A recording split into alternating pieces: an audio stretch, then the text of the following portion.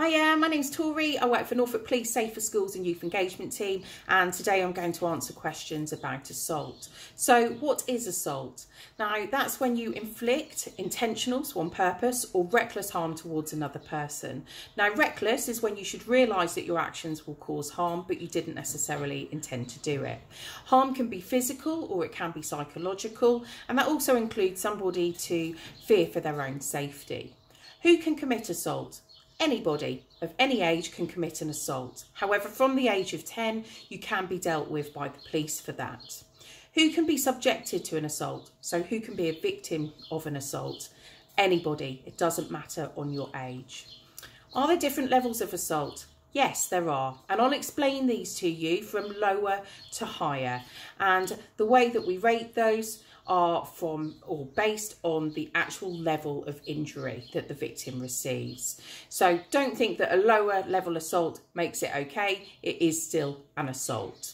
So the main ones that we deal with are common assault and battery, ABH and GBH. What is common assault and battery?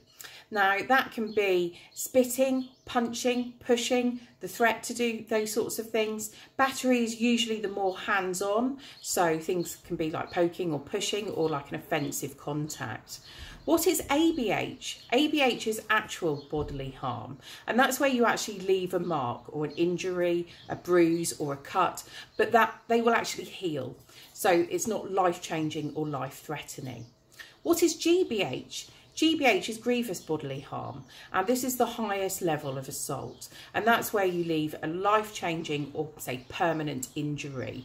Now, severe injuries are thought to cause serious harm to the victim's health, and that could be physical, things such as broken bones or say a stabbing, or it could be biological, which is where you intentionally pass on a disease knowing that you have it to another person.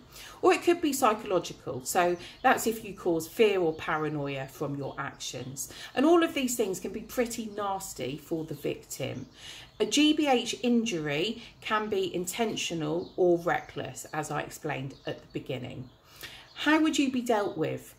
All depends on if you've previously been in trouble with the police, the level of severity of the injuries that you have caused, and also your intent. So what you actually intended to do in that incident.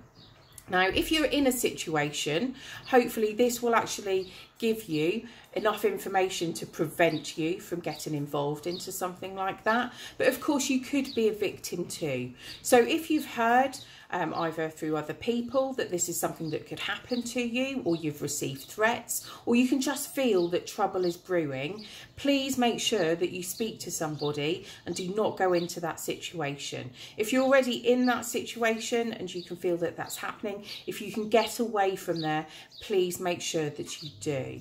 Okay, thanks for listening and keep yourself safe.